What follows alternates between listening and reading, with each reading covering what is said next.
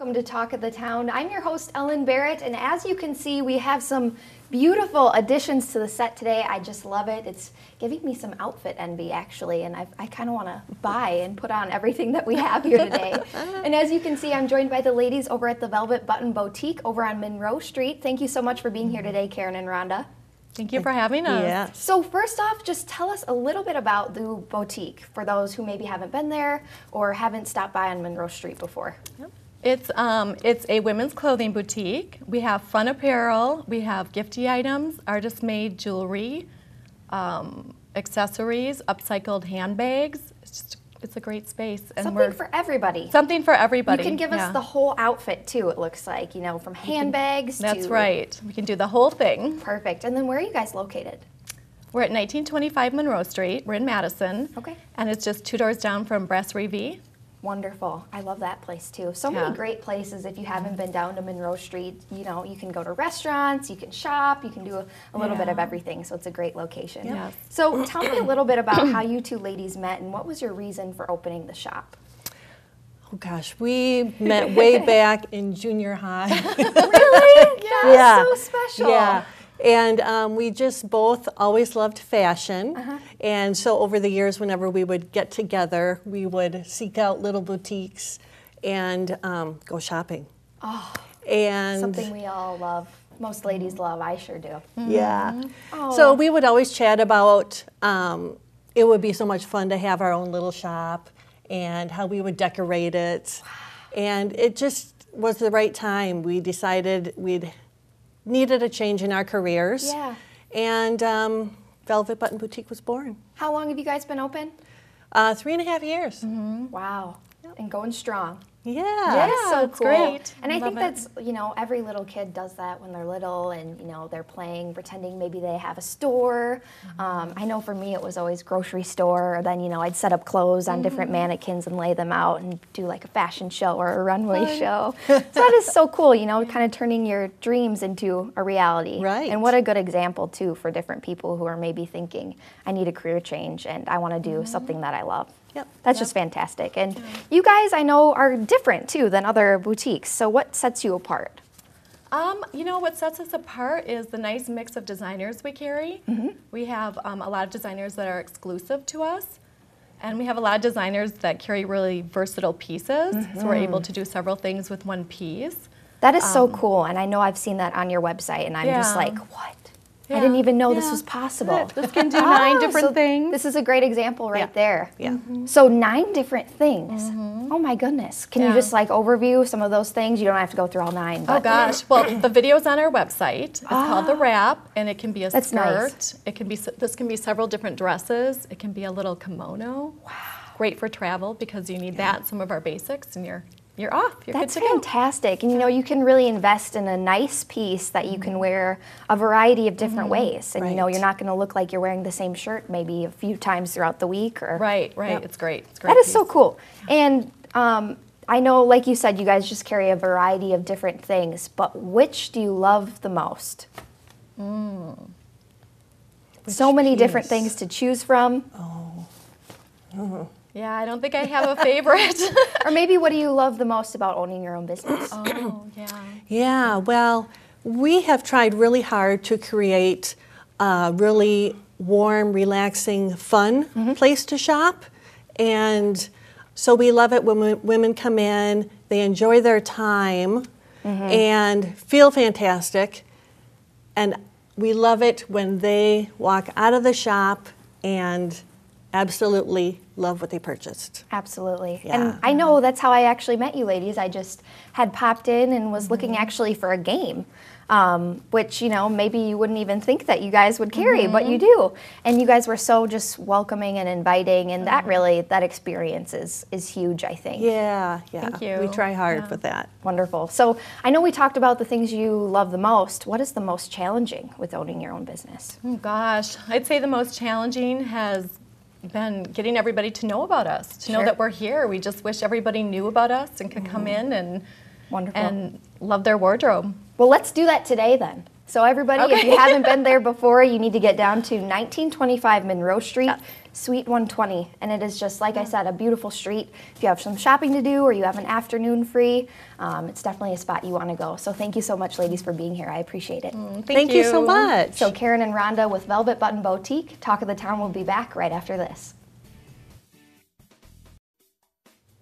Welcome back to Talk of the Town. I'm joined now by our news partner, and that is WILDD, the Wisconsin Institute for Learning Disabilities and Dyslexia. Thank you so much for being here today, Erving. You're welcome. Yeah, it's nice to be here again. Wonderful. And he is the executive director over at WILDD, and you experienced dyslexia yourself. That's correct. And I know that's something that you and Rich kind of dived into the last time that you guys talked, and I kind of just wanted to continue that conversation, and I think that's great for other people to hear who may be experiencing dyslexia, and it's good for them to hear that testimony from someone else. So what has been your experience in the educational system, and in particular high school, with dyslexia? Yeah, getting through the elementary school was hard enough, but actually by the time I got to high school, I was so far behind because I couldn't read. I couldn't spell. I was embarrassed. And of course, all of the labels that you get as I was a behavior problem. So, the teachers pretty well had me labeled as, and convinced me that I was stupid. And so at age 16, I dropped out. Wow. I went into the military when I was 17. So I had a year break before I went into the military. But high school was pretty hard. I mean, when you really think about it, if you can't read and you're in high school and you're in the 9th grade, it's hard to imagine just how frightened I was to read out loud or to do anything academically within the educational setting. So it was difficult. Now, did you know you had dyslexia at the time of high school? No.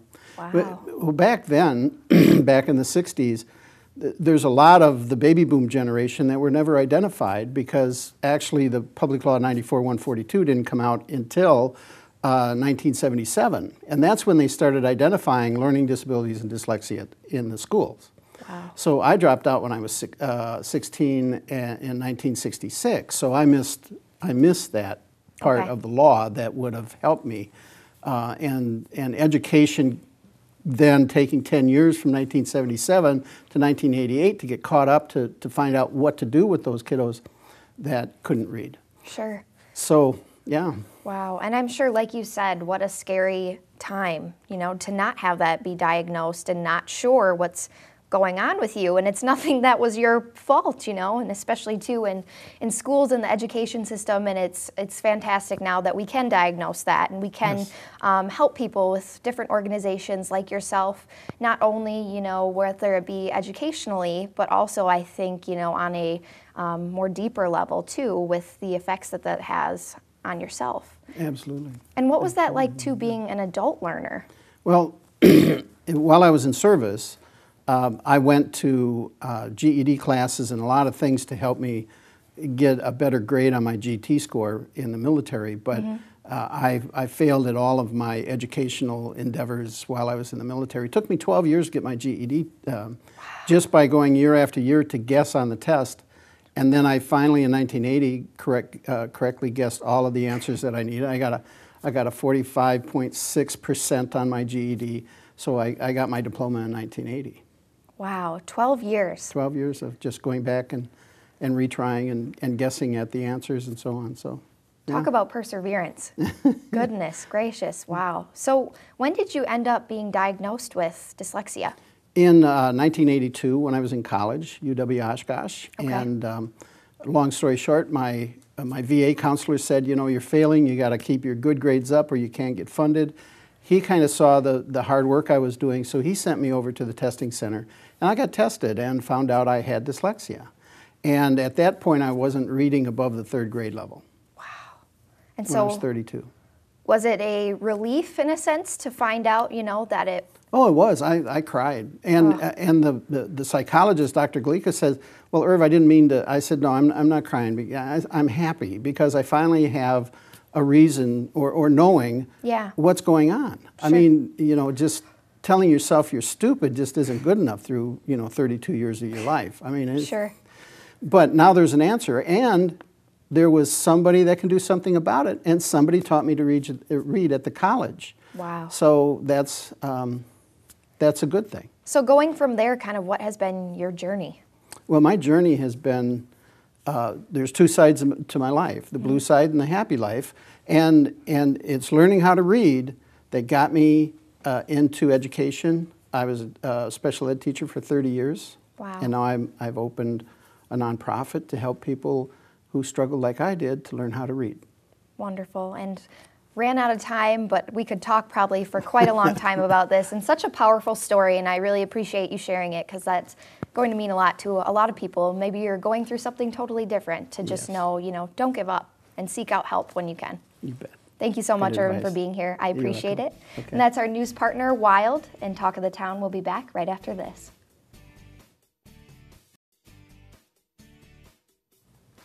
Welcome back to Talk of the Town. I'm joined now by Tyler and Stephan of Brittingham Boats. Thank you so much for being here today. Thank you for having us. So for those who may not have visited you guys before, just give us a little bit of a background about what you guys do right off the bat. So Brittingham Boats is right off of John Nolan Drive downtown, and we opened up 3 seasons ago, so this is our 4th season. Exciting. We still feel relatively new, Sure. but we help people access the lake, get out on the water, have a good time. Awesome. So why should people come out to play?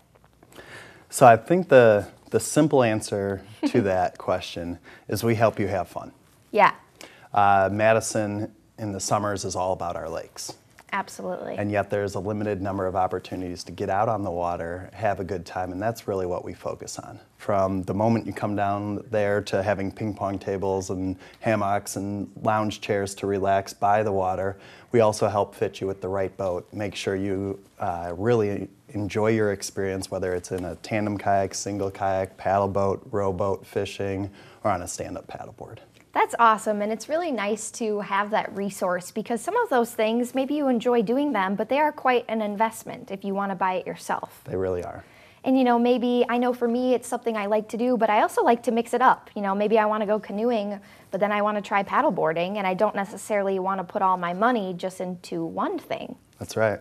One of the great ways to do that is we still have a limited number of memberships available, where you can buy for a one-time fee and gain unlimited access to all of our boats. So if you want to switch up, go for lunch on one boat and then come back in the afternoon and go out on a different boat, it's a great option for you.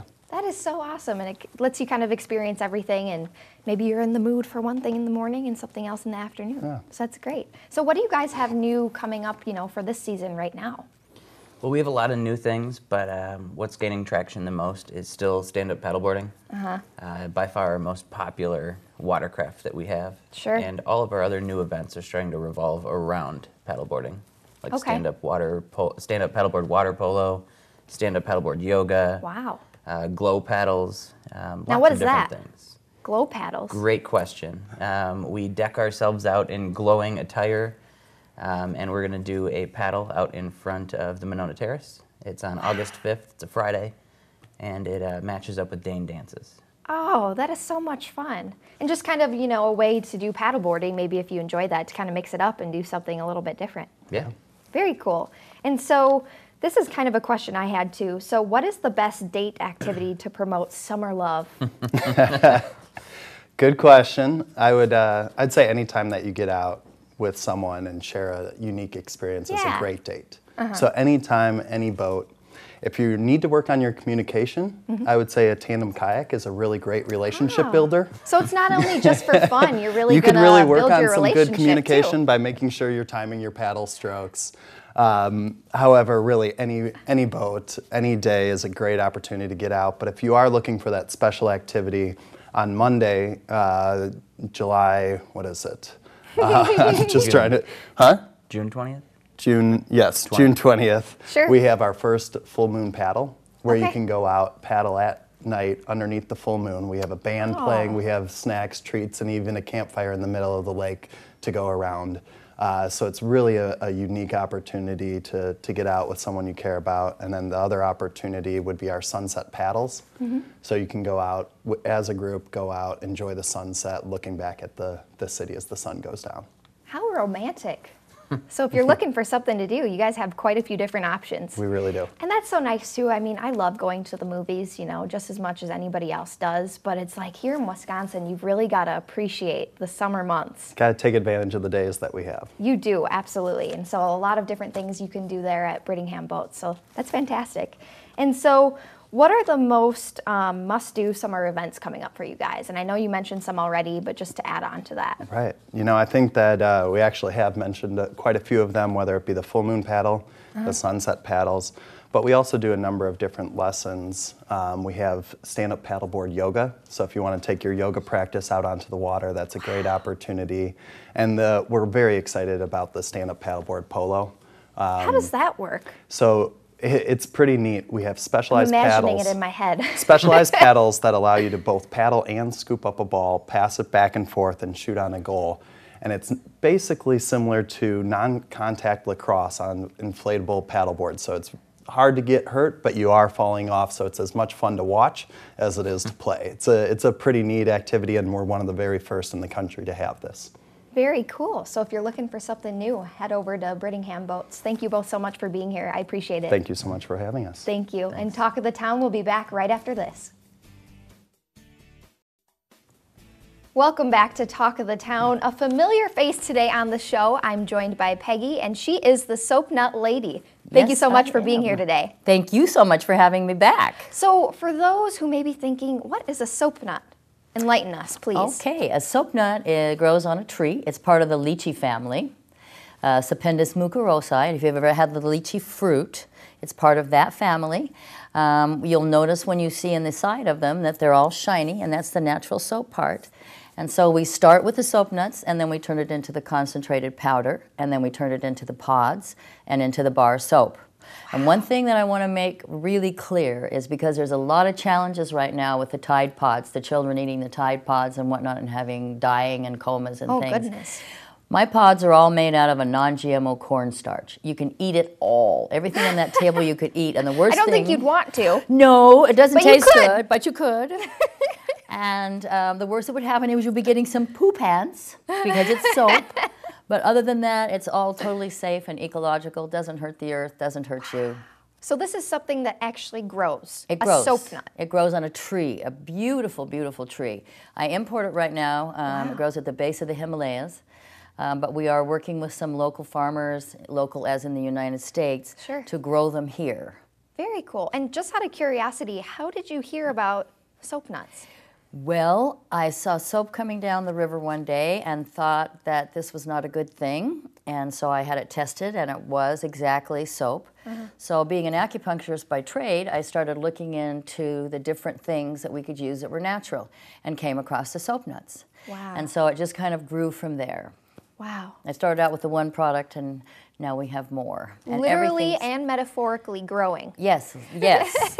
And everything, as you see, is baby-friendly because people ask me about that. Everything is baby-friendly. Wow, that's so cool. And like you said, you could eat it if you wanted to. We Yes. wouldn't suggest you do that. No, Probably no, doesn't taste no. as good as it is for, you know, washing things. But No, it doesn't taste good, but I have done it all just to make sure. So, and I'm still here. And that's important, though, you know. That's It one of those is. things that you would hope your children, you know, never get into something and they know better than to do that. But sometimes the little kids, you know, they just are curious and want to Right. explore. So that's I know. good to know, and we appreciate you doing that for us. Well, and thank you. Testing it out. Thank you. So where are these being sold? Where can we find them? You can find them in my newest location at Bill's in Oregon. We're also in Festival Foods. We are in all 3 Hy-Vees. We're in Yahara.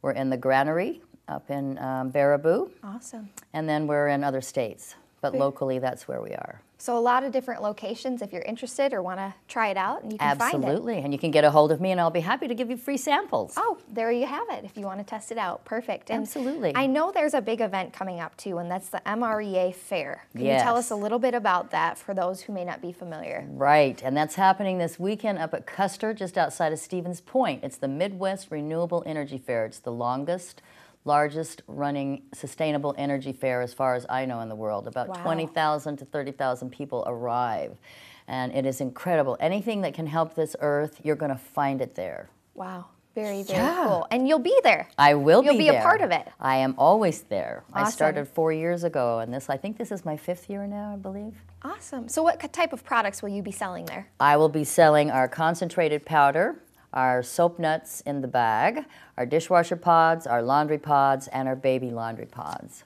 Wow, awesome. And any more information on soap nuts you'd like to share with us?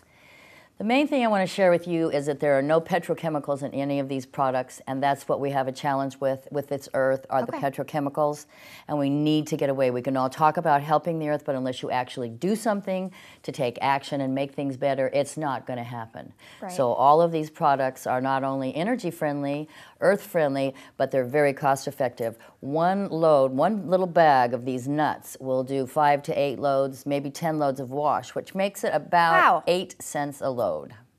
Wow, Yeah. I'm so intrigued. Oh, yeah. I'm really excited to try it out, hopefully. And You're gonna love it. You're gonna love it. Everybody that uses it loves it. And you That is can so cool. shave and wash your hair with the bar soap, and Wow. it's amazing. Awesome. So before we go, information again about maybe your website, where they can find you, and Yes. also about the fair. You can find me on soapnutlady.com. You can also find me on Facebook on The Soap Nut Lady.